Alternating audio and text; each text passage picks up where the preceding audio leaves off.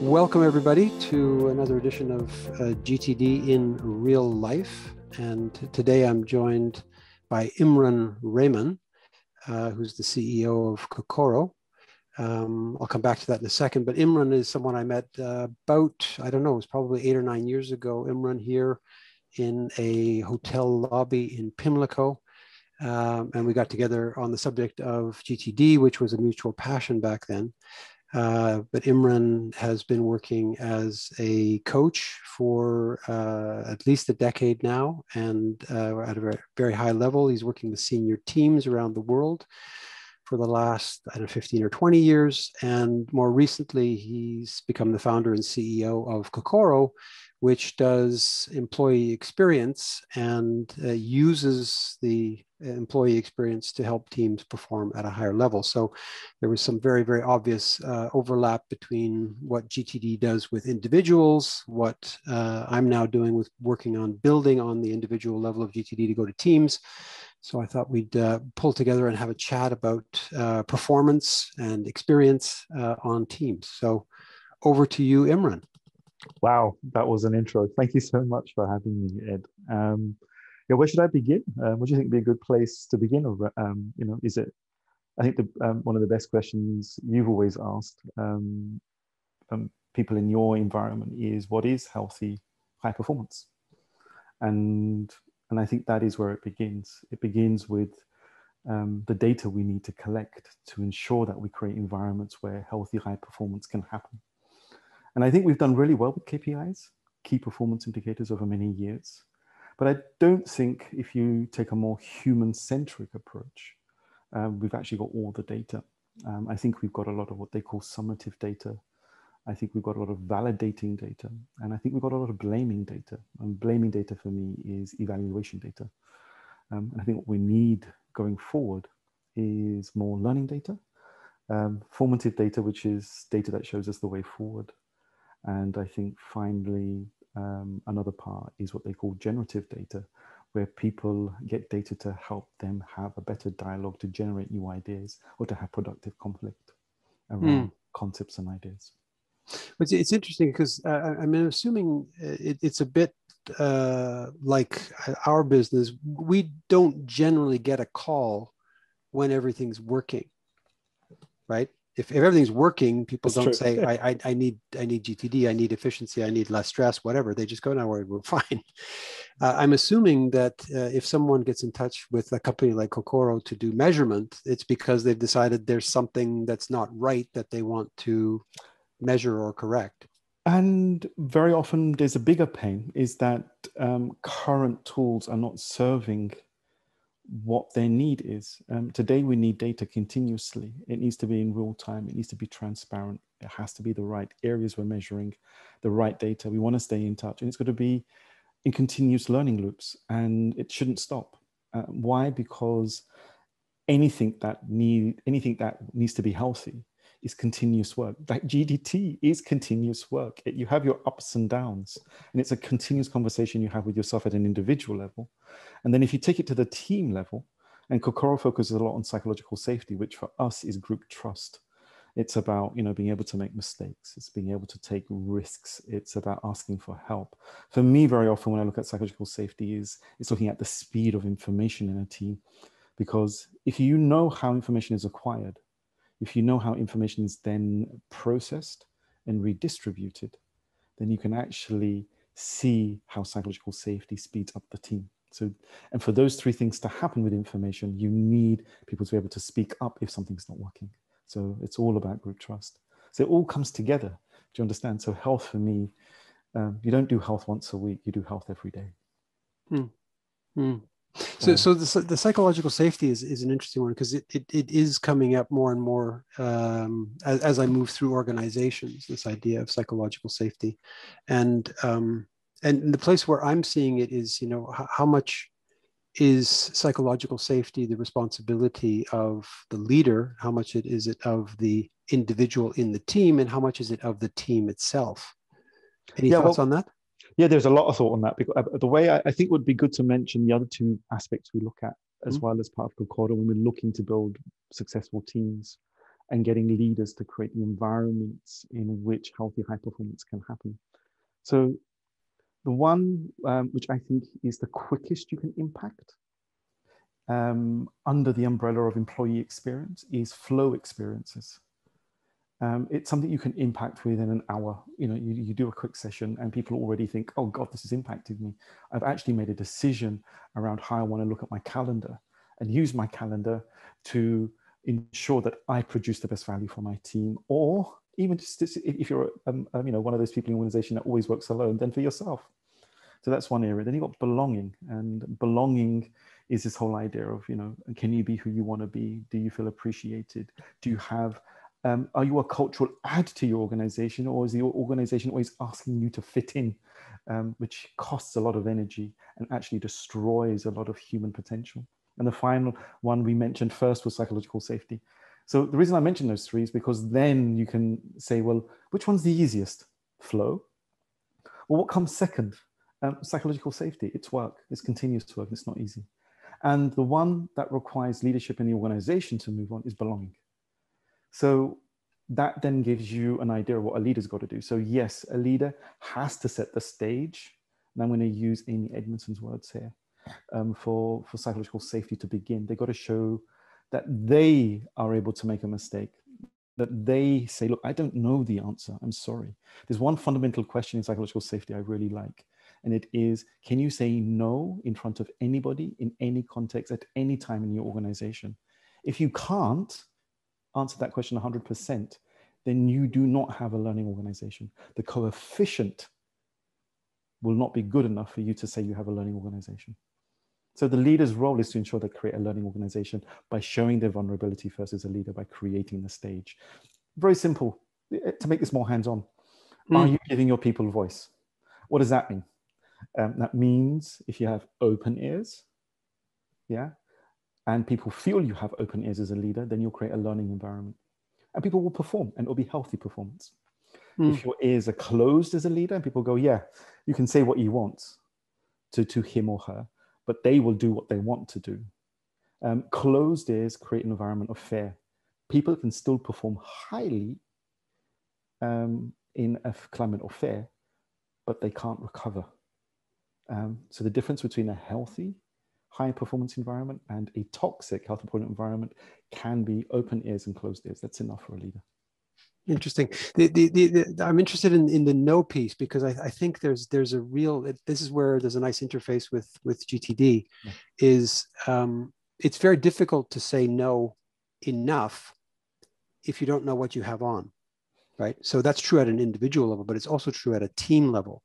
And one of the things that I'm exploring right now is, well, how does a team manage to say no often enough for its stakeholders so that it can focus on the highest priorities? And as you say, if you don't have a no, then basically you don't have a safe environment. If you're not allowed to have a no, or if you don't have one because you can't muster one yourself, then your yes also means nothing, right? Because no one can tell whether you're going to deliver or not. So there's a nice piece around the interface between psychological safety and the ability to say no.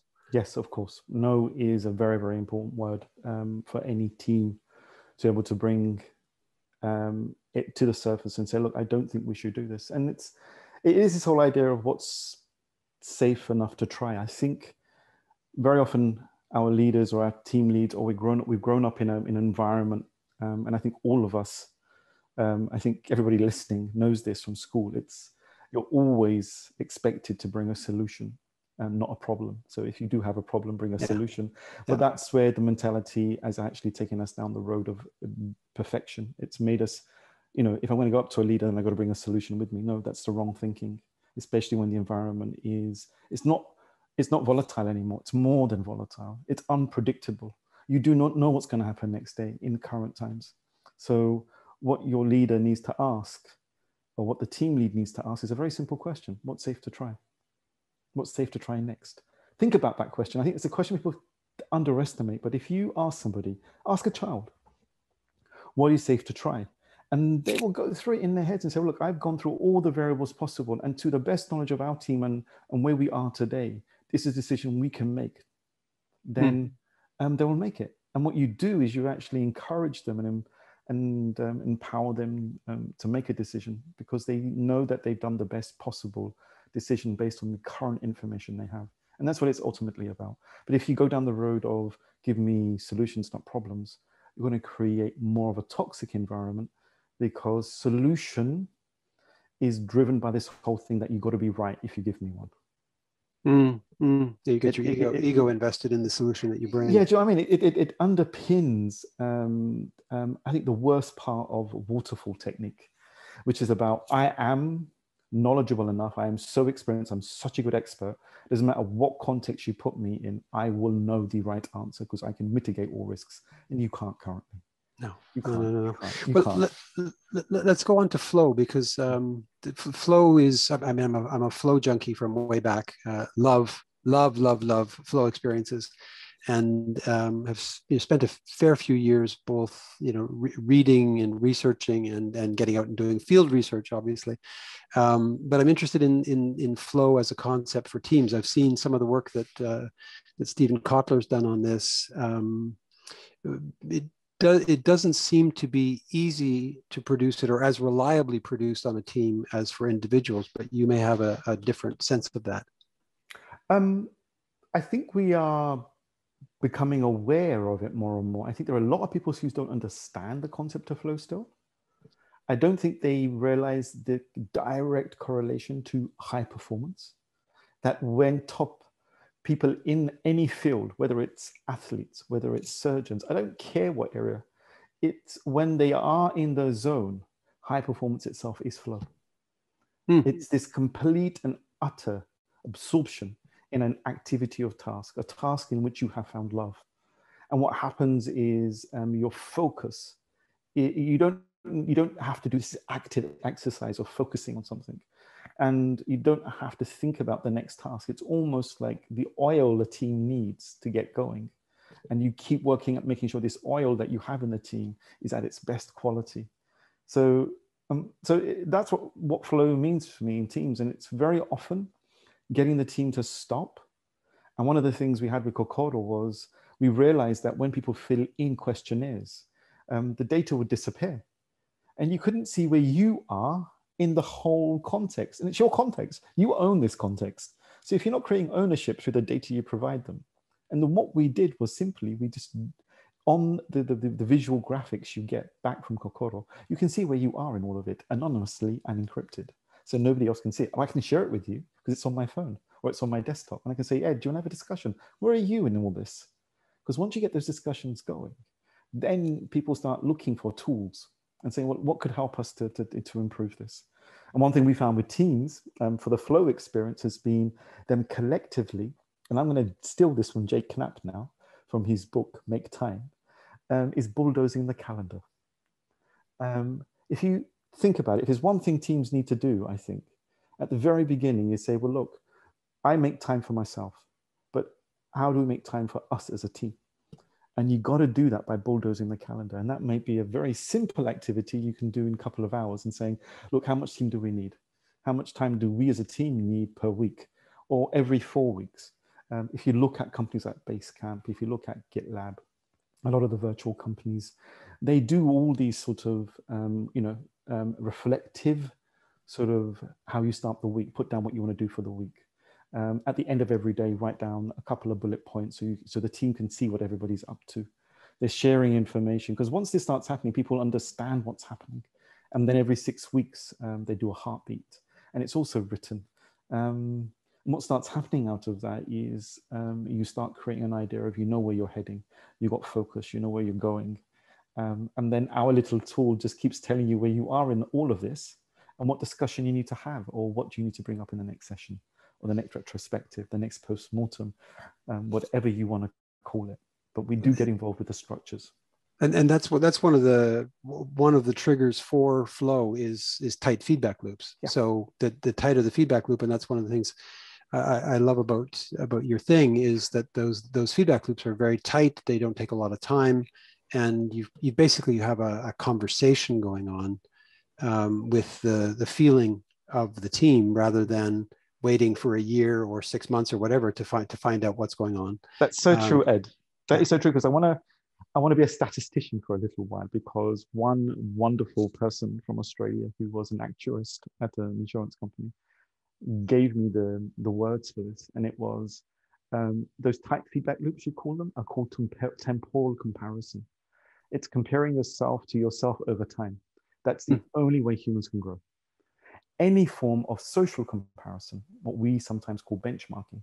And I've got no issues with benchmarking industries, but don't benchmark teams. Unless I come to you and say, look, I want to compare my team to your team, and we give each other permission to look at it and discuss how we can learn from each other, that's not benchmarking. That is helping you to underpin your temporal comparison, you tight feedback loop with yourself. But what organizations currently are doing is saying, oh, we've got 50 teams. Oh, your team is in the bottom quartile. Is it quartile it's called? Of the statistics. So that doesn't create any encouraging environment. What it starts creating is the environment of competition. And competition only works in an environment where the rules are the same for everybody. So when it comes down to the football league, when it comes down to sports at the highest level, the rules are the same for everybody. Their competition is healthy. In organizations, the rules are not the same for everybody. So whenever you do what they call social comparison in those sort of environments, you're not creating good competition at all. Interesting. Yeah. Well, shall we move on to belonging? Because as a third component of I'm exploring here as a way of measuring what's happening on the team in order to enhance performance.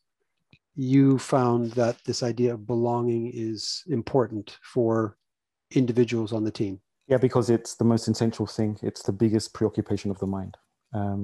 There's nobody in this world who's not preoccupied in where about where they fit in. If you take a typical scene of somebody in a company canteen getting their food, walking away from the cash desk where they've just paid for it, and they look left and they see their old team and think, God, I haven't seen them for a while. Look right and look at their new team and think, okay, what do I do here? If I go to my old team, will the new team think I'm always going back to my old team? If I go to my new team, will my old team think I'm too big for them? Yeah, exactly. He's ignoring us. He's gone to a better place. Now, this is something that our mind is preoccupied with on a daily basis, even with the people we live with for many years at home. So it's the key thing, and the pain of not belonging, if you feel left out, is stronger than any other pain, even the pain of death. It's been measured by some of the best sort of universities in the world that look at concepts like compassion in animals and compassion in humans. There's not many people that look at that, but it's been measured. So that's why we took belonging, because belonging is what creates the cohesion. It's what creates the whole glue a team has and brings it together. And to measure it is really, really important. And it's a big topic now. It's the problem I've always had with diversity, equity, and inclusion in organizations, because it served the very few and never served the minorities. We always felt we were invited to the party. We always felt we were asked to dance, but we were never allowed to dance how we wanted to dance. And that is belonging. That is true appreciation.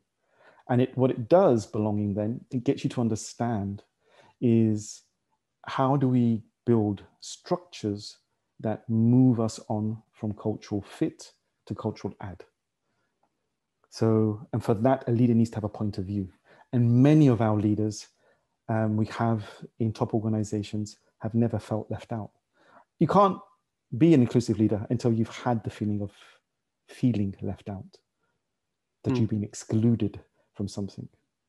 And I think that is one of the key issues. A lot of the people we pick for confidence, and they're the ones that have never realized that all these micro moments of exclusion is what destroys the performance of a team.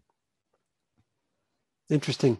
I mean, the whole herd animal thing starts to take on a real resonance. And then, of course, if you look back in history, where exile was considered to be a punishment equivalent or worse than death, because effectively you did die, right? You had no more community, and you were sent away. So it's clearly a very, very powerful instinct in humans. Yeah, and I think this is something you just mentioned, a word which I think we're heading towards. So as we, whatever type of organization you build, whether it's a centralized, decentralized, or a distributed organization where power and autonomy springs out of the structure that is created by the people locally, you're going to have to start understanding in a highly unpredictable world that community is the only structure you've got as a leader, and you got to build it. And if you see community as something which is driven, then you're going to struggle, because it's not, it's grown. And if you start looking at transformation as a community, and use community as the tool for it, you might actually start exploring new ways of leadership that you've never explored before, and how community actually works. And you'll find that you don't have to go far. If you're in the US, go to your local churches. You'll find great communities, and just observe and see what makes the community so powerful and so strong. And look for the good in it.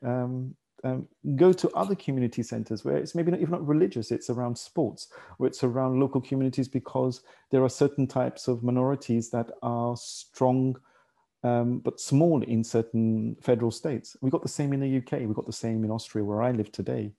And these things can provide you a really, really clear idea of how belonging works, and what structures are necessary for leaders to create, to help transformation happen, to help change happen. And there's some of the leaders I'm currently accompanying. There's one I'll mention. I think he got it spot on. I asked him, I said, well, how do you see belonging? And he's in the area of digital architecture. And he said, I, as a leader, am trying to move the sense of belonging away from the hierarchy, because people serve the hierarchy, to the product and the customer. He wants to create a sense of belonging around the product and the customer. And I think that puts it into a really good perspective. We currently serve the hierarchy, and our leaders create the sense of belonging around the hierarchy, so everybody serves the hierarchy. And then they say, well, people are just demanding and want things. Well, you've created the sense of belonging around the hierarchy. Why don't you start creating it around the product and around the customer, and then incentivize it through bonus programs that allow teams to get as much bonus as you do. Great. So that's a useful place to segue into. Okay, so there are some things that leaders can be doing around this. Obviously, one is to measure, to find out where they're at. What else would you suggest that a leader does in order to enhance flow, belonging, and psychological safety? Well, I mean, I think for psychological safety, it's definitely creating the stage. I've talked about, giving people voice, giving them agency, and then seeing, well, what behavior do you need to do as a leader to be vulnerable? What sentences do I say so I create encouragement through building what I call, in my language as a coach, not a vertical relationship where you praise and punish, but a horizontal relationship where you encourage. So looking at your whole language, that's psychological safety. With belonging is a bit hard. It's difficult because you've got to be able to hold space. If you haven't learned to hold space, that means hold tension in a room when you go against something, because you have a strong point of view. A strong point of view might mean this. A young lady in a meeting, part of a team, says an idea, and the team continues to just talk and not realize what the woman has said. 20 minutes later, a young male says the same idea, and everybody jumps on the idea and says, what a great idea, Imran, you're fantastic, it's brilliant, let's go for this. And you as a team leader sitting there and you realize, hang on, Julie 20 minutes earlier said the same idea. Now, Julie would take that home as a micro moment of exclusion and say, well, this isn't a team for me. It's always the same. Man comes up with the idea, brilliant, high fives around the room, and we found a solution. My idea was exactly that idea, but I just said it in a different way. And what a leader needs to do there is to be the ally and say, no, hang on. We heard that earlier. Yeah. Yeah, great idea. But Julie mentioned this 20 minutes ago, and I think she actually added two other things to it in how we could implement it. Could we bring those two ideas together? And the only way to build belonging is by creating environments where you have allies. There's a lovely book which I learned that from, and it was called The Bystander Effect. Why humans don't act when they see injustice happen next to them, even if you know the people. And they'll brush it off by like saying, well, Imran didn't mean it like that. So they belittle the emotional experience other people have by othering and by sameness making, these sort of concepts that are used within belonging to show what people are doing. So, it's a lovely, lovely area. It's a bit more complicated, and that's why belonging is an organizational responsibility. So whenever a decision is made, and if DEI is not at the table, I question it. I go, why isn't DEI at the table? Why are people going around speaking to the public and they haven't included somebody who really has good knowledge of the concept of belongingness and how to build it? DEI? Diversity, equity, and inclusion. That's okay. the term I see being thrown around on LinkedIn and in literature all the time. And I find it's also giving it space. For me, to take the words of a social justice expert I know called Tiffany, diversity is a fact. Inclusion and exclusion is a choice. And that's what leaders do. Okay, and flow? Anything you would suggest around flow? Oh, yeah. Flow for me it's one of the, like here, I'd really like to stick to the remote environment. I think if you just Google the playbooks and the handbooks of GitLab and Basecamp, you will find a lot of information about how to create really good virtual environments with your teams, because many organizations have just brought the office home and they're trying to work on the same structures at home and are burning themselves out. All of us are. Yeah. And we're rubbish. Let's be honest to ourselves. We're rubbish at trying to set up structures that create the environments for asynchronous and synchronous work. And one of the things around flow is a good separation between them. So allow people to have moments of deep work. If you've got 8 meetings back to back, you've got 8 hours of meetings all day because your big boss and your bigger boss wants you to be there, then you're doing it wrong. No, you don't. People should have moments of deep work, and say that all of us have to have at least 20 hours of deep work per week. And like I think you mentioned before we began today, the City Group, who said no Zoom Fridays. Yeah. And that is a movement towards understanding asynchronous and synchronous working, and then using things, I think they call it forced function at GitLab, where you look at a tool. What you do to the tool, you say is, look, I don't want people to store lots of files on this and use this as a file repository. So what they do is they limit the amount of stuff that can be stored on Slack, for example, at GitLab. So people use the tool for what it's meant to be. So you create you force a function. And one tool I know that's being misused is MS Teams as a depository. Yeah, we're seeing that ton of that. It's being used. Well, it's been a very powerful tool, been set free in the world with basically no instruction for its users. And so people are making it up, and we're having to come in and start to unpick what people have chosen to do with the tool, because they're trying to make it do things that it's actually, there are better tools, right? They could be using better tools, and they've just got this big thing. They're trying to make it do all kinds of handstands that it can't actually do very well. No. So, well, look, man, this is that's it. Fabulous, fabulous. Really great to talk this through. Where can people find you if they want to find you? Well, they can find me on LinkedIn, like you said, Imran Rehman. They can also connect with me through at Ims Rehman, Rehman on Twitter, or through imran@bkokoro.com, or visit our webpage, which is bkokoro.com, and send us an email to info@bkokoro.com. Otherwise, they can also get in touch with you, Ed, Yeah, so I will connect them up. So, but it's Kokoro, BEKOKORO? RO.com. That's right. exactly. It's a Japanese word which means the integration of the head, heart, and soul.